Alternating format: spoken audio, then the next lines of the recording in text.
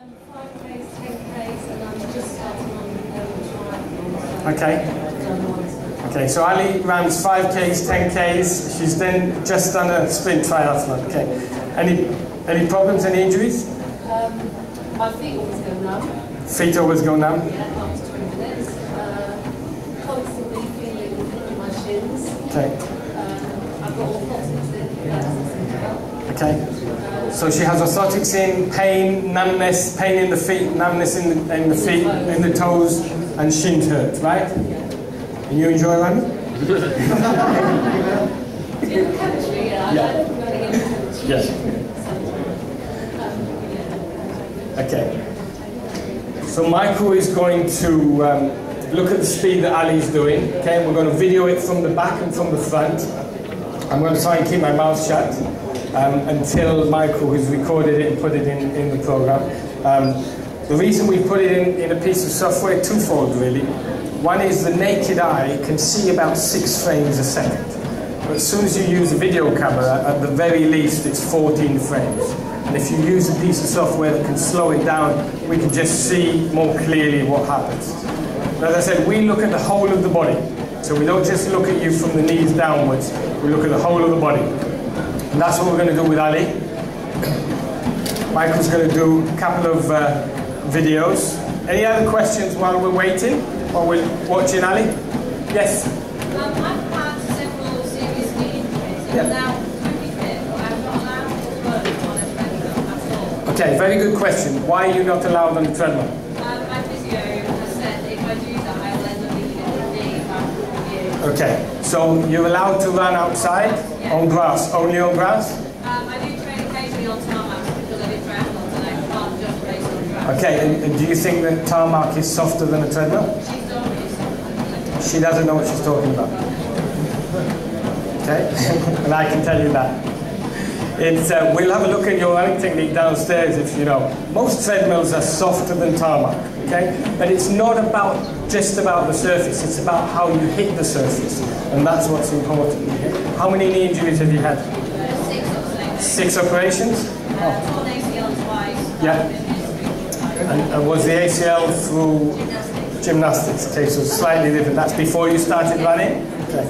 So, in probably about 95% of the cases when you've had a serious knee injury, if you haven't been taught how to run again, your body just compensates. It's an amazing machine, the body.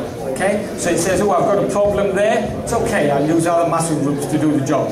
Okay? And then we end up running and limping. Okay? But we're not in any pain. Because the body says that's fine. Okay? So we see a lot of people like you every day. Okay?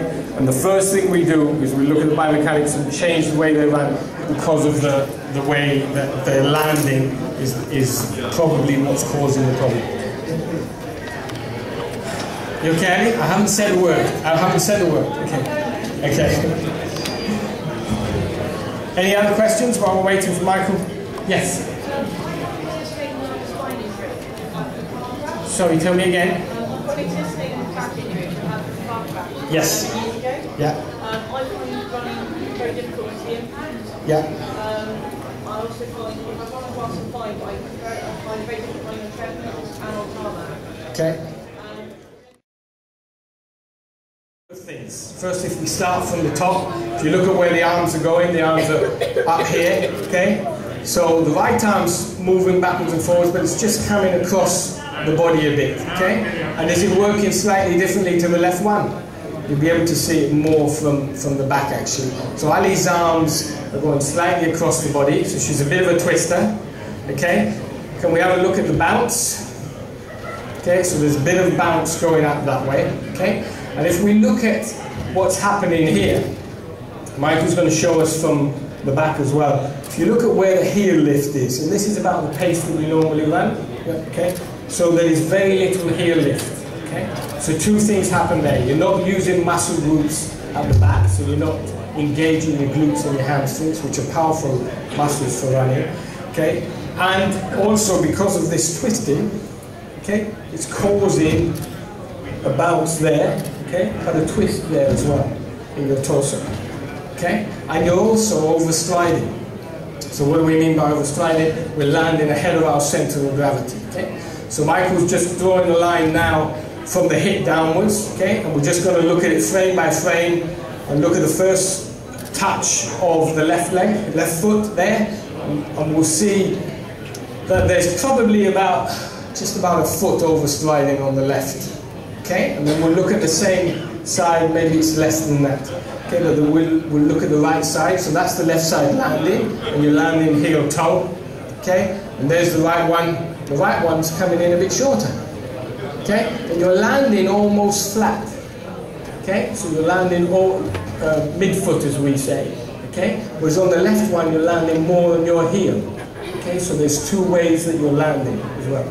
So that causes an effect, but it's also, there's a shadow as you come down as well. So we see it from the back, Michael.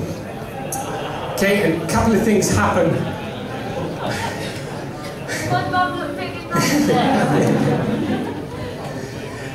Nobody saw that, don't worry. Well, you know what they say, the television puts £10 on you, that's why. Okay, that's what it is, so don't worry.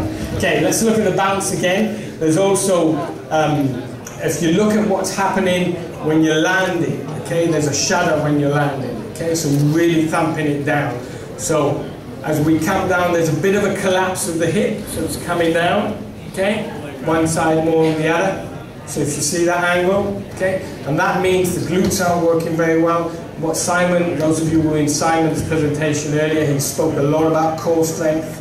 Okay, what we mean about core strength is not doing abdominals and not doing crunches, okay, but it's working the glutes and the whole midsection, okay, strength work, but not in straight lines, not going that way again. It's working in rotational movements so then you can control it.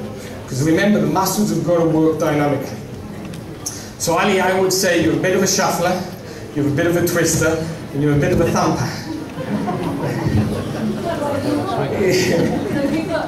No, definitely don't give up, okay? Definitely don't give up. Because all of these are minor things that you can change very quickly, okay? And that's why a lot of your shins hurt and your toes hurt, because you're really thumping the ground, okay? Particularly more on one side than the other, more on the left, always on the left, okay? And we can see that you're overstriding on the left, so that could be one of the reasons as well. Okay, Ali, thank you very much. Thanks, Ali. You were very keen to get up, and you're being nudged by two different girls there, so you've got to get up.